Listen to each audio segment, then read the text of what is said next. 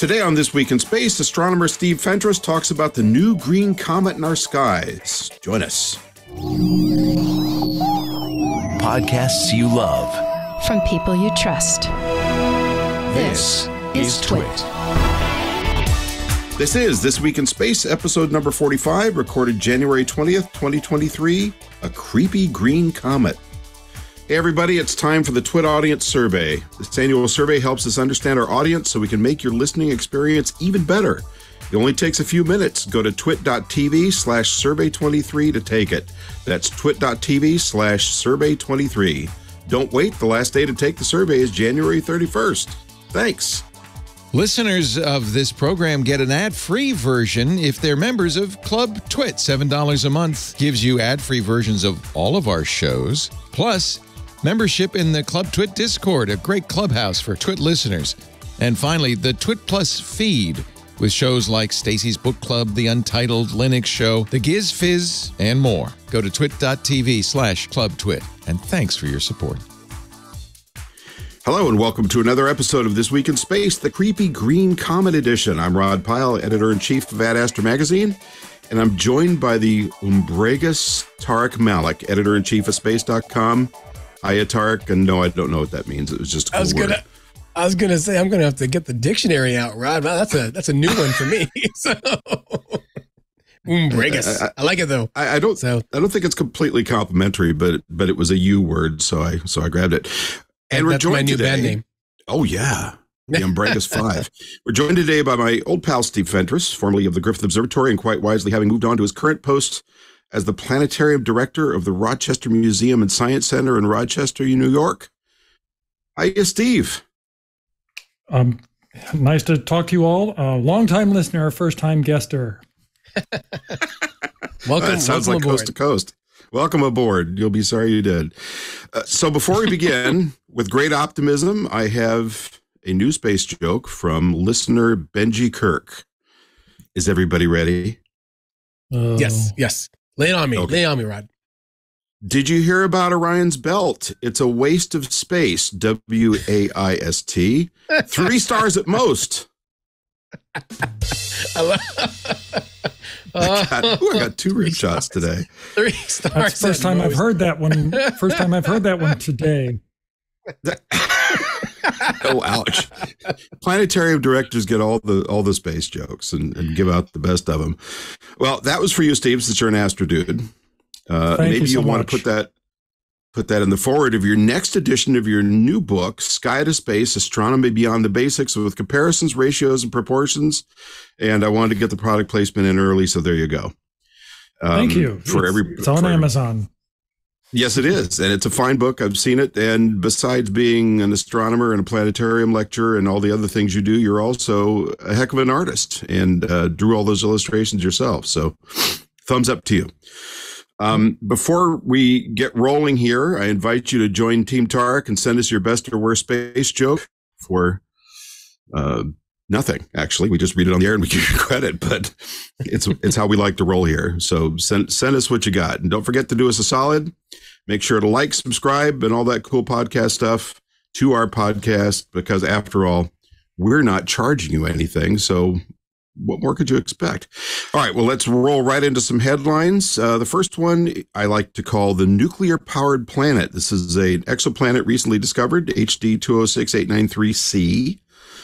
It's an exoplanet with fusion at its core, which is kind of interesting. It's about 13 times the size of Jupiter, which puts it teetering between simple uber planet or a brown dwarf star, 130 light years from Earth, and was detected by the Gaia spacecraft. Tariq, what do you know?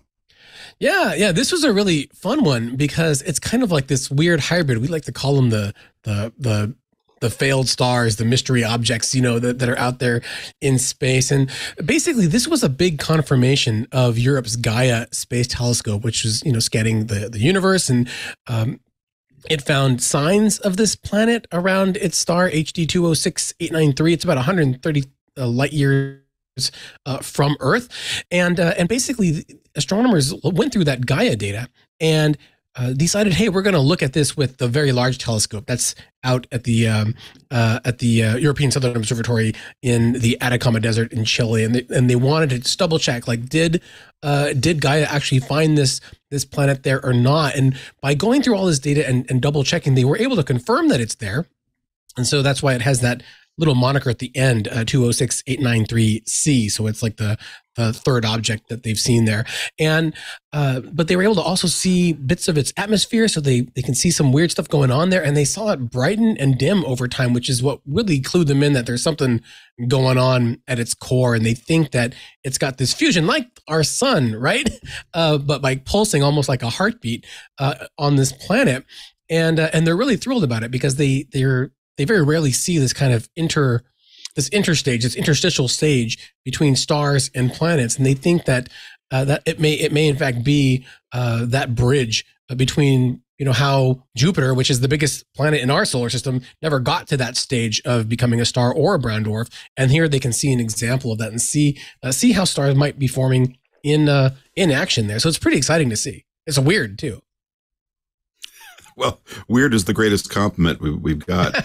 Steve, are brown dwarfs pretty common in observation?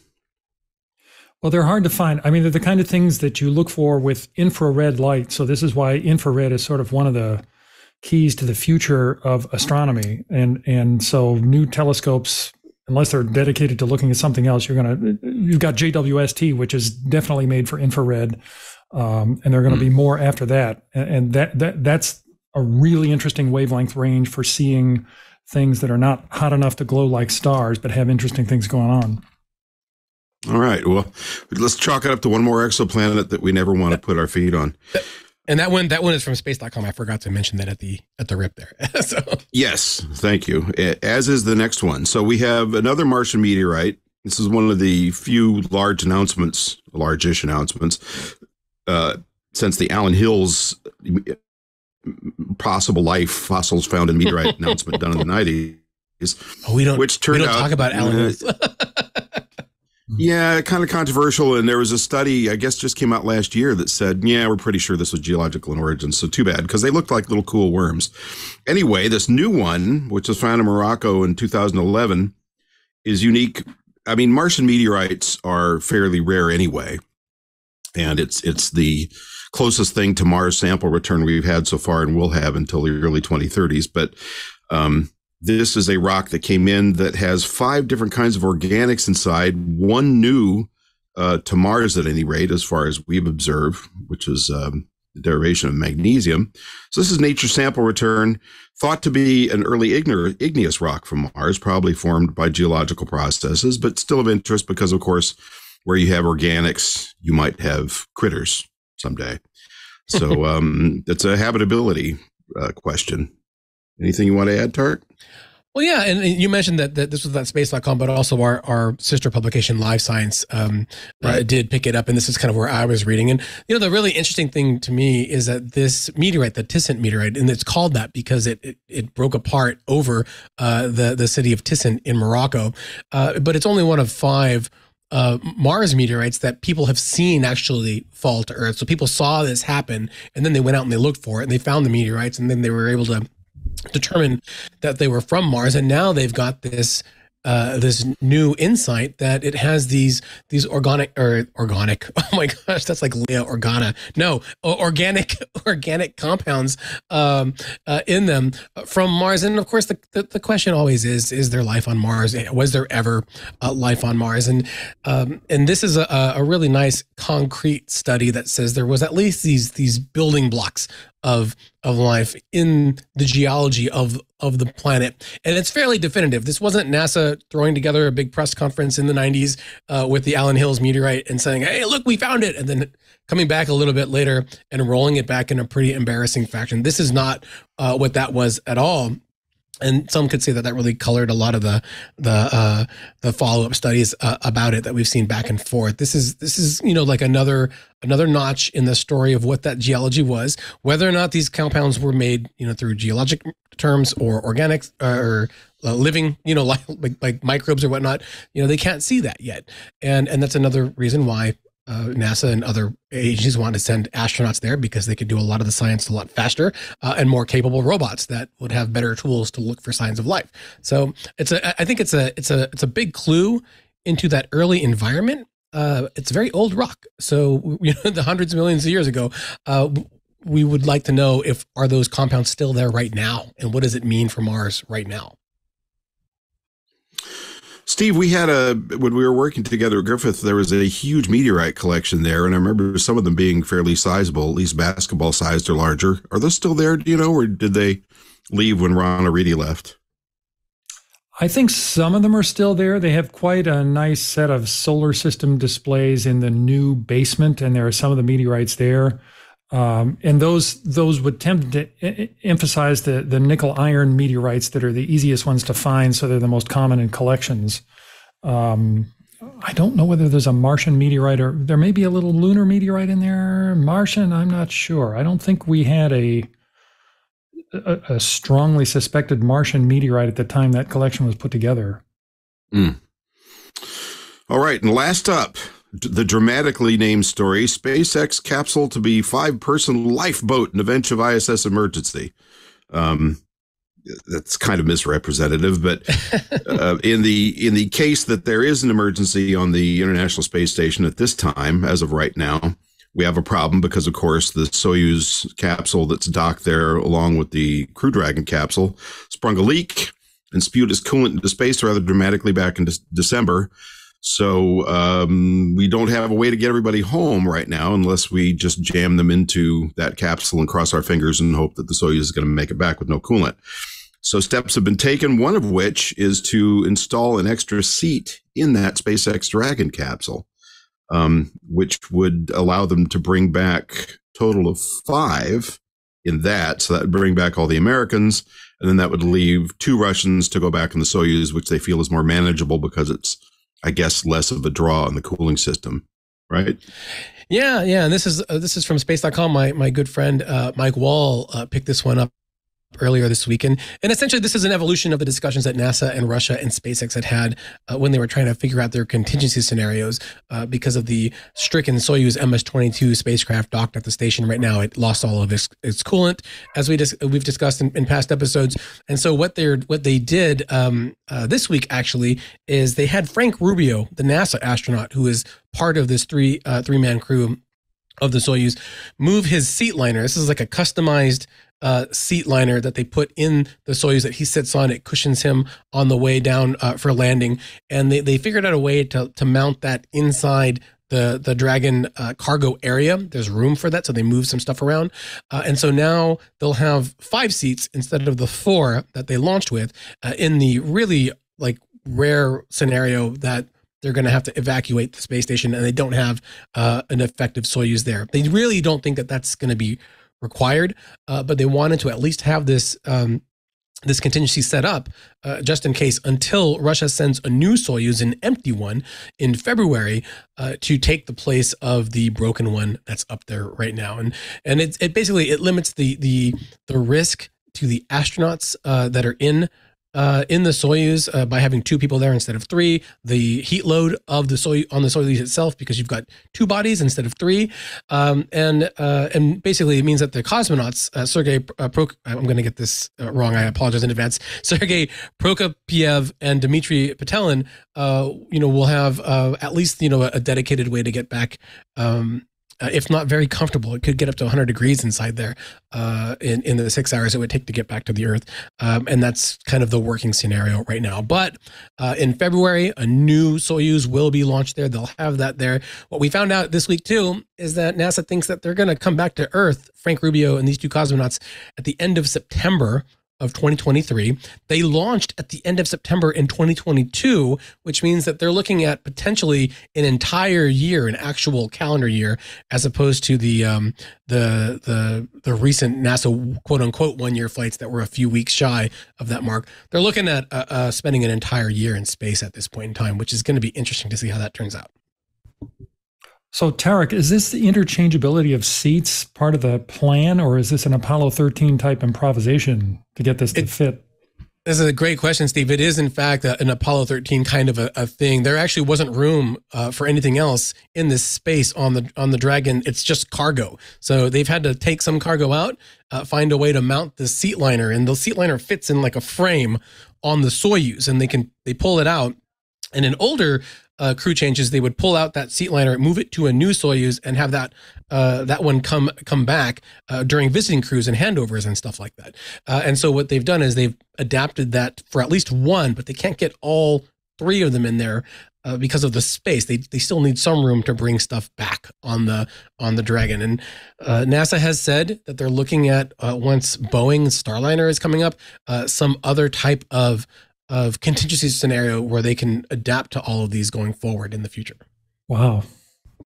Great. Well, Steve, this is our Green Comet edition in terms of like our episode right now. And there is this Comet C, I guess I'm going to have to say it out loud, C/2022 E3 ZTF out there. ZTF, that's short for Zwicky Transient Facility, which I believe is a telescope in Hawaii, if memory serves. And I've been seeing a lot about it. We've been writing about it a lot at space.com because people seem to be amazed at how green it is and how amazing it is. But what can you tell us about this comet that people should really know? Like, what's like the snapshot for this comet right now in the night sky? I think the snapshot is, if you're old enough to remember actual blackboards in schoolrooms, where you had chalk on a black surface and you have some chalk dust on your tip of your little finger and you touch the blackboard with that chalky little fingertip and you have that little smudge, that's what a comet looks like most of the time, if you're lucky. So it's there. It's coming into the threshold of naked eye visibility if you have a dark sky. Binoculars are better. The path of this thing is known. And so we know, for example, its closest approach to the sun was back on January 12th. Its closest approach to the Earth will be on Wednesday, February 1st. But there will be a couple of other opportunities to look for it, maybe if you have binoculars and a less than ideal sky. On February 5th, the comet passes near a really bright star called Capella, which is at this time of year from mid-northern latitudes in the evening primetime hours, almost straight up. It's very high. It's like the brightest thing up there except for the planet Mars. Get to that in a moment. So on February 5th, the comet's going to be close to this star. So if you can get your binoculars on that star and get it focused, then look for a little fingertip smudge somewhere in the vicinity. The problem is the moon is full that night. So that might light up the skies and wipe out anything that's really dim. However, 5 days later, the comet will have moved on, maybe a little intrinsically fainter, but it'll appear next to Mars, which is the creepy bright orange thing that's high in the sky right after dark, as seen from mid-northern latitudes right now. And this is February 10th. This is February 10th. And on February 10th, the moon doesn't rise till around 10 o'clock. So that might be a good time. So if you can start your binoculars on something obvious and easy to see, and then look for the really subtle fuzzy thing after that. Then February 14th, Valentine's Day, the comet appears near the reddish star Aldebaran, which is also high in the sky. It's about the same color as Mars, but a little fainter. Mm-hmm. And so if you want to see it, I mean, there will be the headlines, not caused by you, but you'll see them out there on the internet. This thing's going to light up the skies. You need to buy a $49.95 telescope right now and prepare to be dazzled. Your sky just got a lot greener and fuzzier, but that's not what to expect. You want to look carefully. And what's charming and weird about it is how much it moves from one night to the next.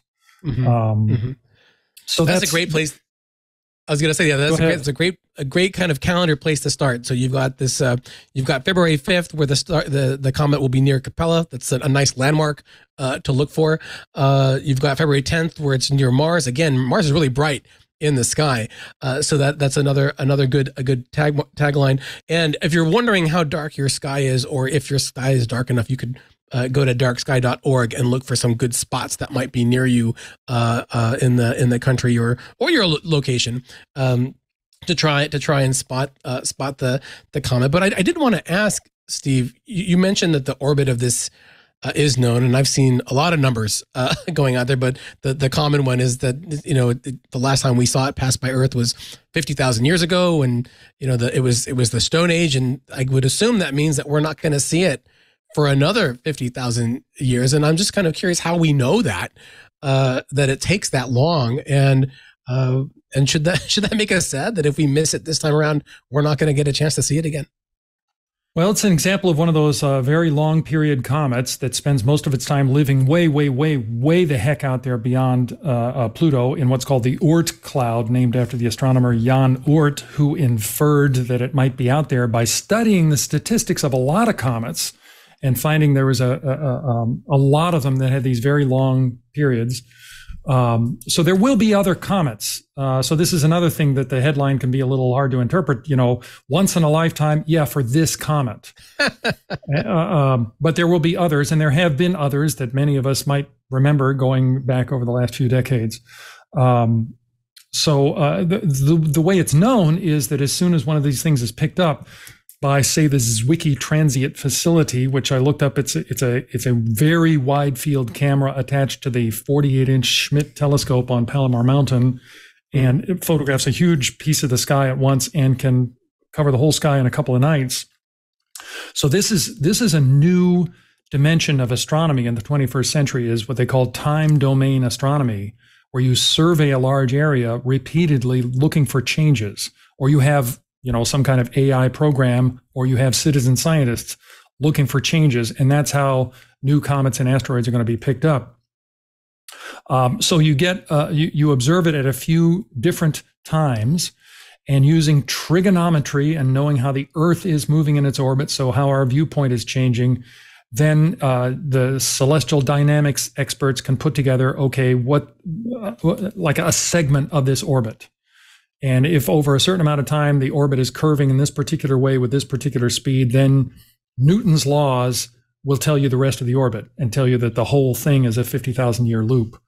So, and this is really relevant when you get into the world later of planetary defense, where if we see something that's not going to be just a nice comet in the sky, but something that's a real threat, the more measurements, the better. That allows the celestial dynamics people to refine their measurement of what the rest of the path is. So this is a cool thing about gravitation, except that comets can deviate a little bit. We could get into that more later. But in general, if you know some of the path, then you can extrapolate the rest of the path, assuming you know all the forces acting on the object. It always comes down to I was going to say, it always comes down to math, right? For what you can see and how you can extrapolate it, though. And what do you know and what do you not know that you don't know? So comets are a little weird. So whenever we talk about comets, we sometimes talk about the idea that the tail of the comet, the coma of the comet, the fuzzy part that we can see is large and diffuse, but it all comes from this small object called the nucleus, which may be only a few miles across. And the usual term that's used for the nucleus is a dirty snowball. That's the picture to have in mind, that you have frozen water, frozen carbon dioxide, other gases that are so cold they're frozen solid, mixed in with dirt. And this thing spends most of its time so far from the sun, so cold that it doesn't do anything. But when it gets near the sun's heat turns some of the gases, some of the ices directly into gases. Those spew out from the comet, throwing particles of dust with them. That makes the comet's tail or tails, and can also act as a jet that can alter the comet's path as if it had a little rocket engine on it. Huh. And this came up because so when you read articles about this, you'll often see the American astronomer Fred Whipple suggested the dirty snowball idea, and he did. But I looked it up; it was not just Fred Whipple sitting on a Friday afternoon with his feet up on the typing table in a brewski saying, "Dirty snowball, that sounds pretty good." I looked up his original papers from 1950, and there are 3 papers, and the first one is like 20 pages of fine print called The Acceleration of Comet Encke. So Comet Encke is a comet that goes around the sun about every 3 years or so. But astronomers had noticed for a long time that it behaves in a non-gravitational way. There are slight deviations in its orbit from what Newton's laws of gravity would predict what is going on. And so I have the paper here in front of me here, goes into this theory of if this thing is what he calls an icy conglomerate, could that make the comet be a natural rocket that would cause these little deviations? So he doesn't just say, that sounds pretty good. He's got his introduction. Let's see here. And then he's got properties of certain molecules. And then section B, the problem of heat transfer. And then 3 pages of equations on heat transfer through multiple layers. And then the time lag in heat transfer. How long would it take for heat to make its way into because if the comet nucleus is rotating, then the side that got heated by the sun might not become a rocket until it's facing the other way, and it could, alter the comet's direction in another way. Then we have the luminosity law and acceleration of Encke and other comets, and more equations about how plausible this could be to produce the observed alterations in the orbits. And that's just paper number 1 out of 3. So it was really a little more to it. A detailed argument for why this should be true. So when you look at the tail or the head of a comet, or there can be 2 tails, one made out of dust and one made out of gas. I was going to ask that, yeah. Yeah. So you're looking at little natural rockets that they don't make huge changes in the path of the comet, but enough that people who are really watching, if you put in to your equations only the laws of gravity, you don't get the complete explanation. Yeah, and I wanted to, let me just have a big correction, because I mentioned at the top here that the Zwicky facility may have been in Hawaii. Clearly, I was wrong. You called me out. You said it was in Palomar. It's in California. so mea culpa to all of our listeners in California. And the folks at the name doesn't make it obvious. Yeah. And then there's Zwicky too. What a character. Just for folks that might be wondering about where in the night sky this comet was, NASA did put out an announcement actually about the start of this month, where they kind of had it tracing its path across the night sky, and they were kind of telling people to look towards their northeast overall. Now the milestones that Steve, that you the landmarks with the Capella and Mars, I think are a lot easier to understand. But overall, NASA has advised folks that it's kind of going in a line across the northeastern sky between the Big Dipper and the Little Dipper, if you've got star charts. But one of the big things for this comet, you mentioned the tail, and that there are 2 tails. There's like an ion tail, right, and then the gas and dust tail. And so I've seen a lot of people talking about how gorgeous this tail is, and the telescope pictures we've been seeing, and how green this comet is. And I was wondering why. You mentioned that it would look like chalk on dust on a chalkboard to most people, but what gives the comet its green color, like what we're seeing in these photos on the internet that people are saying that they're catching? Well, green has shown up with some other comets, and it's usually associated with a molecule that has 2 carbon atoms in it. So that tends to radiate at that particular color.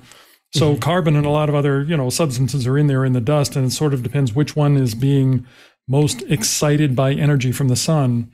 Why this one is greener than the average comet, I guess we will hear more about it as more measurements are taken. But that's the usual source of the green color in comets, is this molecule of 2 carbon atoms.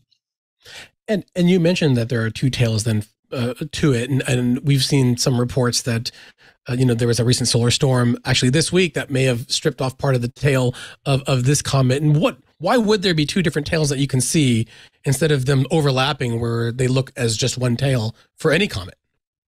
Right. Well, if you have a gas tail, and so a gas tail or an ion tail, so ions would be little atoms that have an electron added or more often removed, so they're electrically charged single atoms.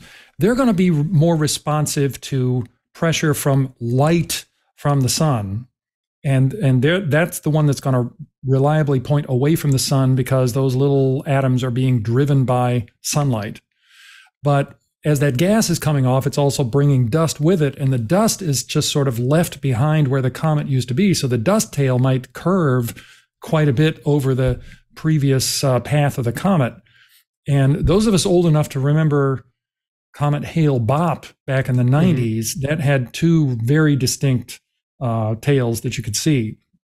So this is a fairly normal thing for comets is the two different tails.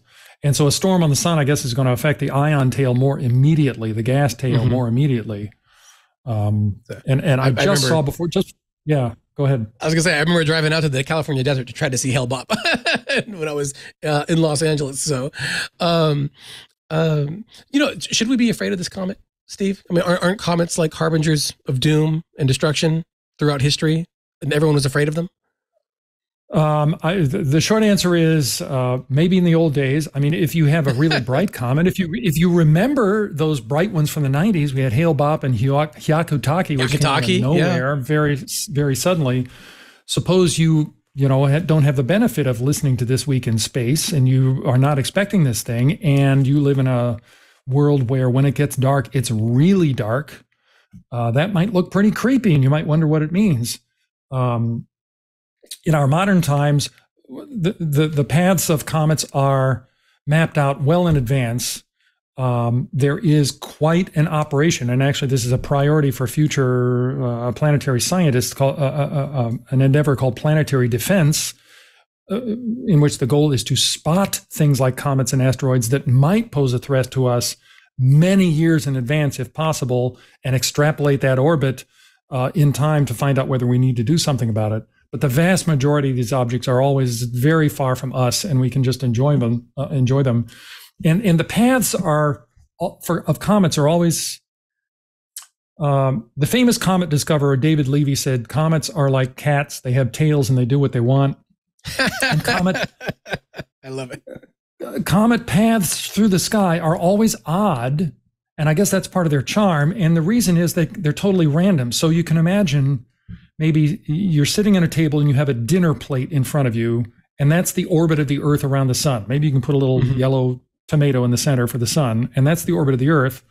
Okay, the orbit of a comet could be coming from any random direction above or below the table, maybe passing near the outer edge of the dinner plate, maybe going inside the dinner plate, going from above to below or below to above. So the orbits are totally random, and that's why the sky charts for finding these things are so complicated, and they're whipping around between the big and little dippers, and you got to watch for these moments when they're next to a bright star because they're doing their own thing. But remember, it is 93 million miles from the sun to the Earth, and the closest approach of this comet to the Earth, if I looked up this right, on February 2nd, is 42 million miles. So that's way out there. Not something to worry about. Oh, that's good. So everyone, please take note. So Steve says, don't worry about it, but do look up to see it. So, right.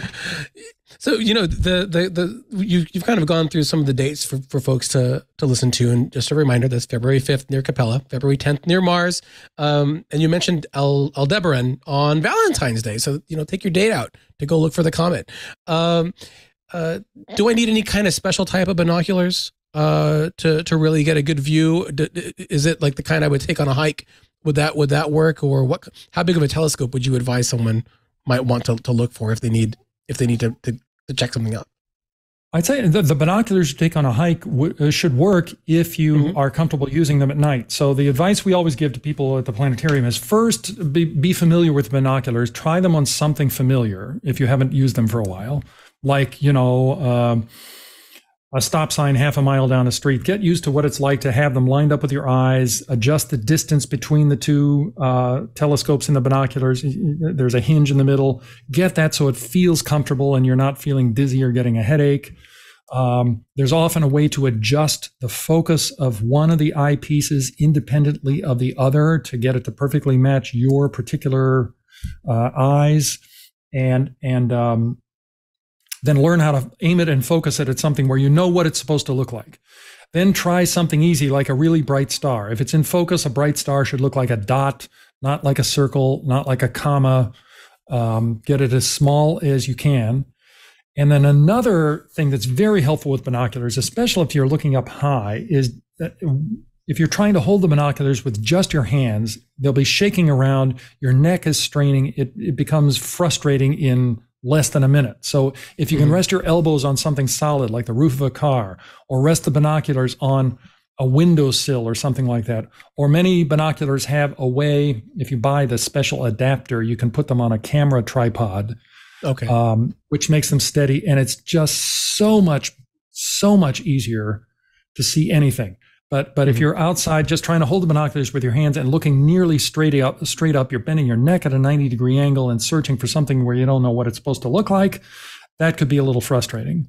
So if you're not getting it right away, I guess don't feel bad. It may take a little time. And I've got a shameless plug, is that if you're looking for starter binoculars or telescopes, my friends over at space.com have great guides about what to start with and how to choose. We also just posted how to view and photograph comets if you like to take pictures of them. So do check that out. Steve, you mentioned that this comet swung by the sun in early January or mid-January, and now it's coming close by Earth. Does that mean it's on the way out? Basically, like it's on its swan song for the observers on Earth. Yeah, once it passes perihelion, it's on its way out away from the sun, and so the passage near us on Earth is on the way out. That's part of the grand bye-bye to the inner solar system for another 50,000 years. So oh, go ahead. I was going to say it's racing away. Racing away. Well, we'll all have to wave as it swings by. And if folks aren't able to see it, or perhaps they're like us here in New Jersey where it's been raining and cloudy almost the entire time, there's some other stuff going on in the night sky, right? I mean, it's not just this comet that people should mention. You mentioned, I think, Mars earlier. What else can people kind of be looking at if they're out trying to see the comet, maybe having a rough go of it, or they have a really dark sky and they see a lot more out there? What are they looking at for the rest of this month? I would say prime time evening hours at this time of year, if your weather allows it. And where I am, so I saw the sky for about like an hour the night before last, and then maybe for an hour a couple of nights before that. And the last time was in December. But so if you get a clear break, this is the nicest time of the year to see a lot of bright stars, because the Orion region is right up there in the south and southwest in that prime evening time from, around 8 to 10. Orion, the constellation, you mean? Orion, the constellation. Yes, yes. I know you guys have Orion, the spacecraft too. That's right. So Orion, the constellation, famous for the straight line of 3 stars, Orion's belt. And if you even think you got it, you did. There is no other straight line of 3 stars like it anywhere else in the whole sky.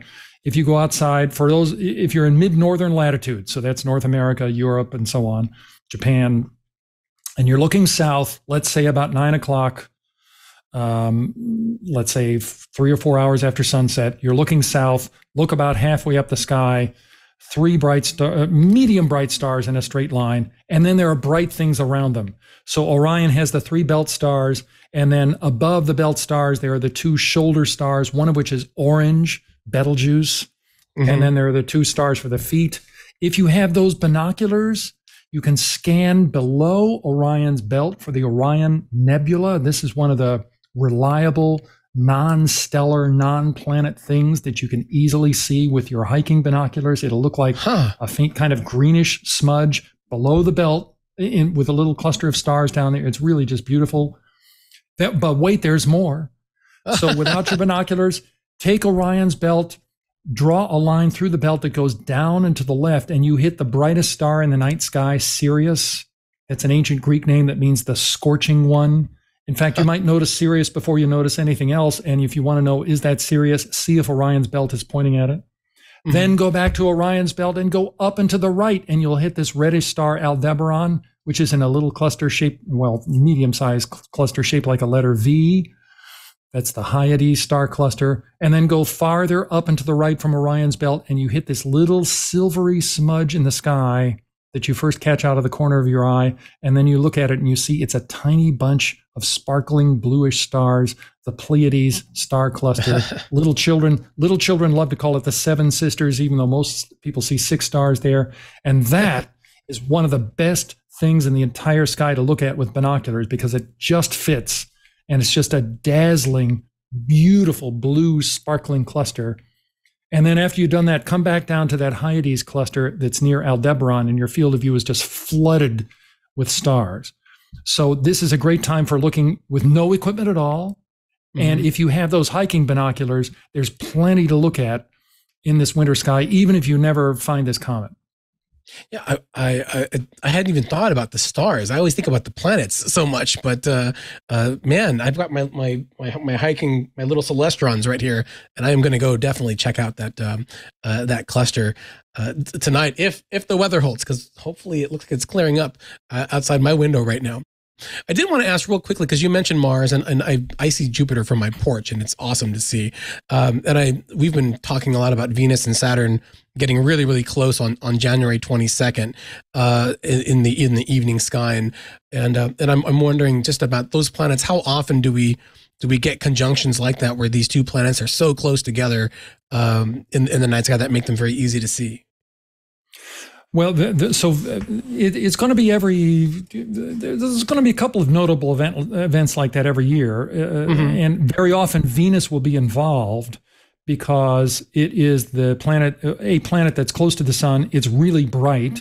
It covers a pretty wide swath of sky over a 19-month cycle, which is a hard cycle to visualize, because you see different parts of the cycle in different seasons, and then the next time it's different. It's the opposite seasons. It's quite confusing. Gives me a headache sometimes. But you're right. We have a nice array this right now. So we're talking here on January 20th. If I were to go outside just after sunset, low in the southwest, Venus really bright. Just above it, much fainter, Saturn. Then up, maybe halfway up the sky, almost as bright as Venus, Jupiter, and then way overhead, Mars. So over the next few weeks, Venus is moving fast away from the direction of the setting sun, and the Earth is moving in all this as well. So Venus is going to pass near Saturn, and Saturn will disappear into the glare of the sun. And then Venus will appear near Jupiter, as you said, later on. What was that, the 22nd? Yeah. And so that's going to happen. Some kind of Venus-Jupiter conjunction is going to happen roughly once a year. As Venus is always around somewhere in that vicinity near the sun. And Jupiter takes 12 years to make its way all the way around the sun. So it's kind of a slower moving target. So Venus is going to hit it relatively frequently. So it's a nice, that's yet another reason. This winter and early spring is a great time to just look with no equipment at all. And even if you have a bright city sky, these planets and stars are bright enough to poke through. Well, come for the comet, stay for the stars and planets, for sure. That's great advice there, Steve. Thanks so much. I did want to ask about astronomy in general, because I know that you mentioned kind of at the very top when we were talking about news about infrared astronomy and the James Webb Space Telescope. I heard that you had a very interesting discussion with NASA's James Webb project scientist John Mather about funding projects like that to look deeper into the night sky. And I was curious what that story was. Well, in my role as a middle manager and department director at our museum, I guess I'm magnetically attracted to these management stories. So there was an occasion where Dr. Mather was in Rochester, because there are some heavy optics experts here, including people who tested the optics in the James Webb Space Telescope. You're welcome. And somehow I got invited to this. So I was like the seventh wheel at a dinner for 6 people. And I had a chance to talk to him, and I said, and he won the part of the Nobel Prize in Physics for organizing the Cosmic Background Explorer satellite back in the 90s or early 2000s, which made the first really close measurement of the cosmic microwave background. This is this uniform glow in microwave light that comes from all over the sky that is the strongest evidence that there was a Big Bang, especially after having been measured so precisely by this COBE satellite that he helped plan. So, he helped put together a giant project that involved building a type of observatory that had never flown in space before, and it worked, and it made a measurement that sort of changed the history of cosmology. So I thought, this is somebody to ask a question to. And he was talking about how do you estimate the cost of a space mission? And the way you really have to do it officially is the zero-based budget, where you start with, well, we need this, and it'll cost this much, and then add this, it'll cost this much, and so on. But I remember him saying, another way to estimate is he found that if he plotted the cost of a space mission versus the mass of a spacecraft, there was a pretty good correlation. NASA and the Congress would not allow that as justification, but the COBE satellite came out pretty close to that trend. Anyway, so I came to him and I said, suppose I'm the manager of a project and I have an idea for a project and I've worked through the plan and I've determined that the cost of this project in some units will be 3. And I want to go to a funder. What should I ask for? Should I ask for 5, knowing that no matter what, they're going to want to cut, just to be able to say they cut? Or should I say, we've worked really hard, we've worn our pencils down to a stub, we really think we can do it for 3, please don't cut us below 3.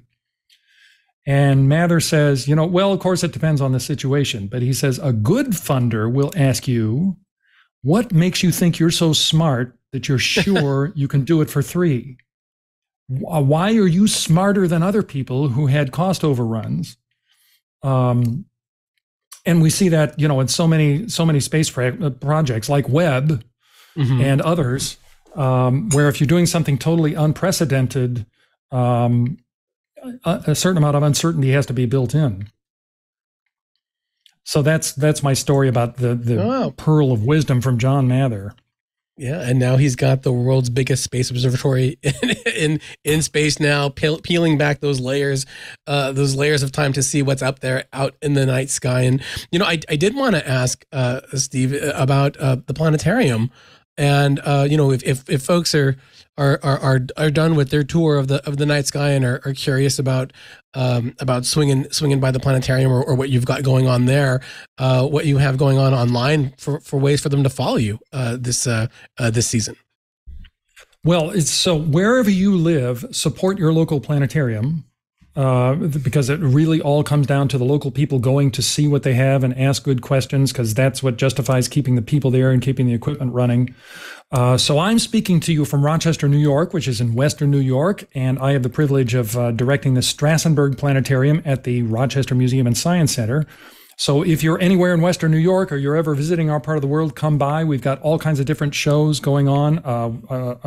The Sky Tonight, a JWST show, a children's show, all kinds of things.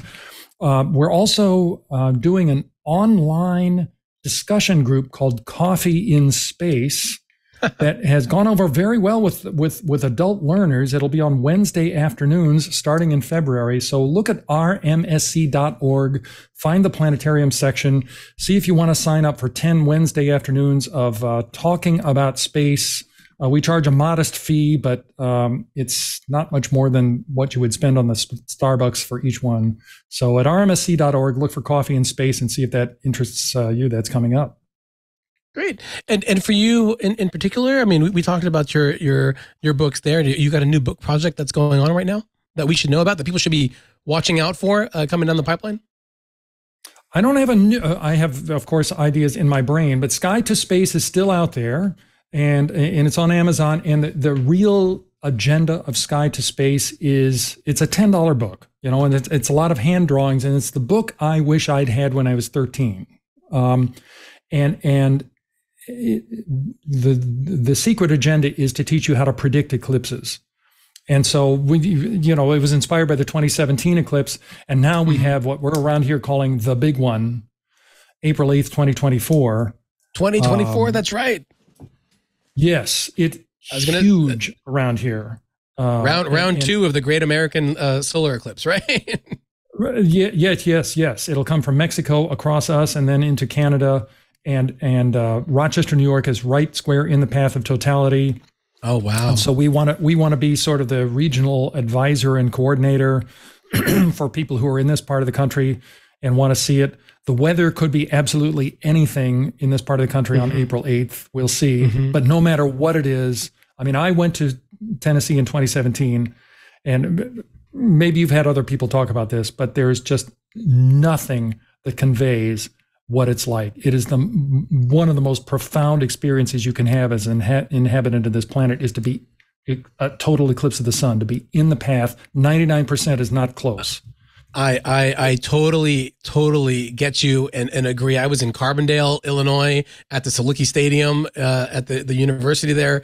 And it was such that, I mean, we had like one cloud in the sky and the sun was in that cloud as totality approached. And there was like a break for like a split second where you saw totality in that ring around the sun with the moon there, and it was just absolutely spectacular to see it like go in. You've got that moment of totality, and it's so dark that it was just crazy. So yes, please listen to Steve and get ready. Go to Rochester for this. So. Yeah, whatever you do, clear your calendar from Monday afternoon, April 8th, 2024, and get yourself into the path. You will not regret it. Blow your savings to get there. You can be parked next to a Walmart. You don't have to be anywhere fancy. You just have to be in the path. There are maps. I'm sure space.com has great resources for finding where to go. Just get yourself between those two blue lines. You will not regret it. Yeah, that's going to be the best spring break ever, I think. So we'll keep an eye out on that. 'Cause I've only seen one total solar eclipse, but it was a life-changing experience, and I will not miss that one. So I second the blow your savings part.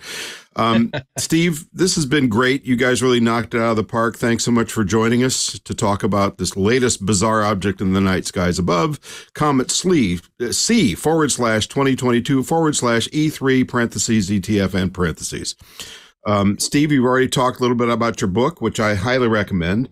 Where else can we keep track of what you're up to? Well, I do have a website, sky2space.com, SKYTOSPACE.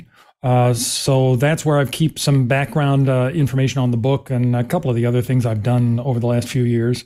So I guess that's the best place to go. Or sign up for Coffee and Space at rmsc.org. There you go. I couldn't have pitched it better myself, although I was about to. Tariq, where can we keep track of your indescribably delicious and incredible life? Well, I am at space.com as always, and on the Twitter at Tariq J. Malik. And, fingers crossed, on Monday, I will be at NASA's Wallops Flight Facility watching Rocket Lab launch their first U.S. mission. If that sounds like deja vu, it's because we were supposed to do it back in December and they didn't make it. So we're going to try it again, and keep your eyes open, because we may be coming to you live from Wallops for that Monday night.